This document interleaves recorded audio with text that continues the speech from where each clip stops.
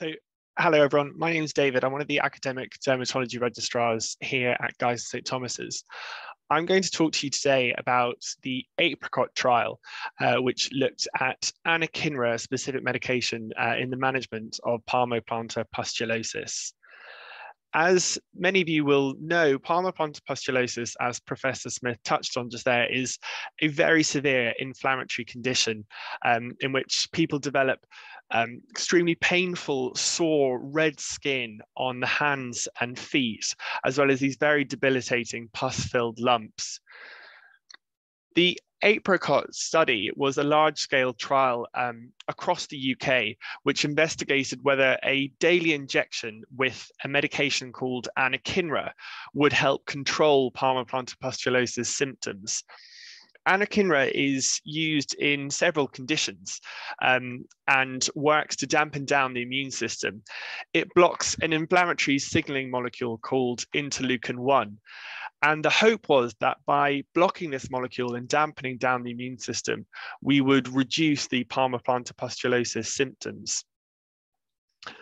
The team spoke to 374 people all across the country, and ultimately 64 people eventually took part in the trial.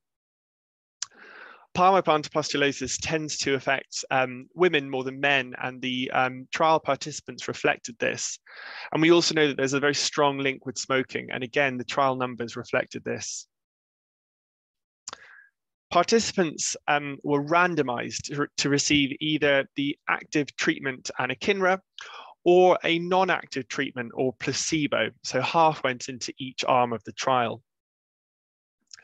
Participants self-injected either the anakinra or the placebo every day, once a day for 8 weeks, and were monitored throughout the trial.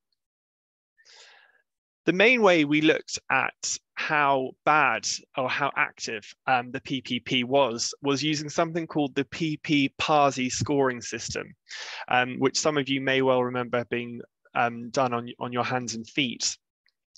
It looks at the degree of redness, the degree of scaling, the amount of surface area involved on the hands and feet, and also the pustules to give a kind of cumulative score of how active the disease is.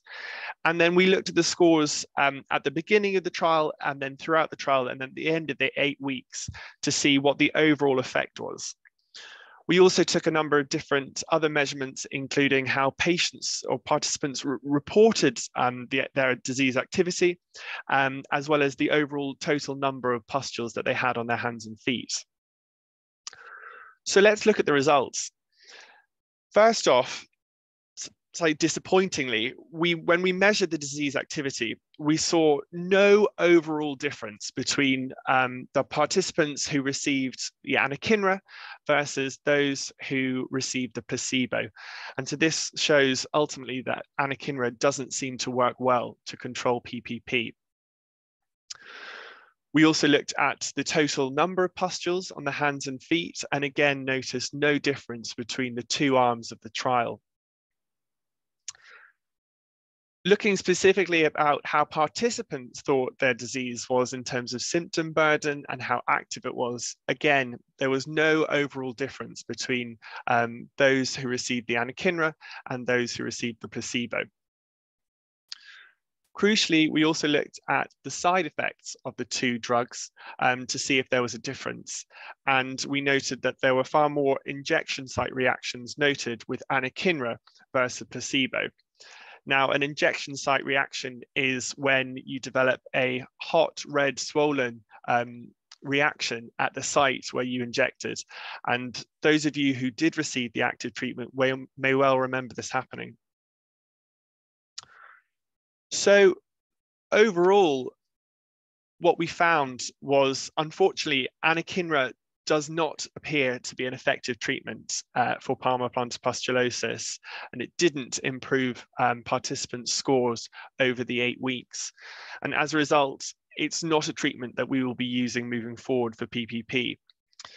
However, the trial generated a huge amount of data and research opportunities, which we will touch on in Professor Capon's talk. And so whilst overall anakinra didn't work, the trial was a huge success in terms of everything that we've gained from it. The full results with all the data regarding all the different outcomes that we measured is available at this link at the bottom. And please do ask if you would like the link to the full paper at the end of this talk. So moving forward, we need to find new effective treatments for Palmoplantar pustulosis. By applying our learning from the APRICOT trial, we've identified a new class of drugs which we already use in eczema and rheumatoid arthritis with really good results. And our hope is that they'll work very well in PPP as well. Now, this trial is due to start in 2023, and what we hope is that if we can show that these drugs work well, then we'll be able to apply to get them prescribed on the NHS moving forward. I'm sure you'll be pleased to hear that it will be a daily oral medication as opposed to an injection, so we'll get rid of all those injection site reactions. And of note, everyone who is enrolled in this trial will receive the active treatment.